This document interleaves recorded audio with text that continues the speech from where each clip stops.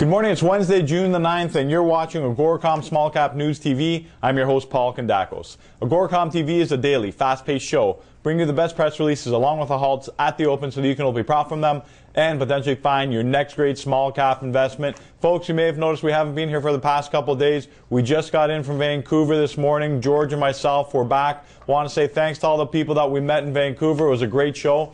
Now, let's get down to business. I've got two great press releases for you. One from the Canadian side, one from the U.S. side. I've got no halts to report on. So without any further ado, let's get down to business. Our lead story comes out of a company called Rainy River. They trade on the TSX Venture under the symbol R. The company is announcing high-grade gold intercepts from their 433 zone at the Rainy River Gold Project, which is located in northwestern Ontario. I've got the highlights, which include the 433 zone high-grade plunge continues, and it returned 128 grams per ton of gold over 5.5 meters. So those are some pretty good numbers coming out of Rainy River.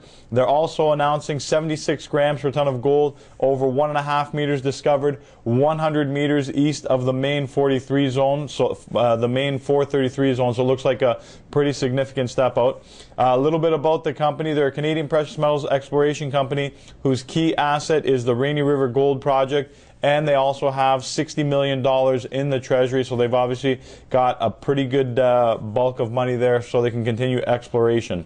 Company's last at $6.30, high of $6.68, low of $1.75, market cap of approximately $456 million.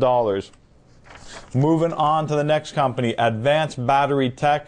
They trade on the NASDAQ under the symbol ABAT. The company has announced today that they've received an order to sell electric vehicles valued at approximately $1.1 million. This is the first batch of electric motorcycles that were shipped to All Power America on June 6, 2010.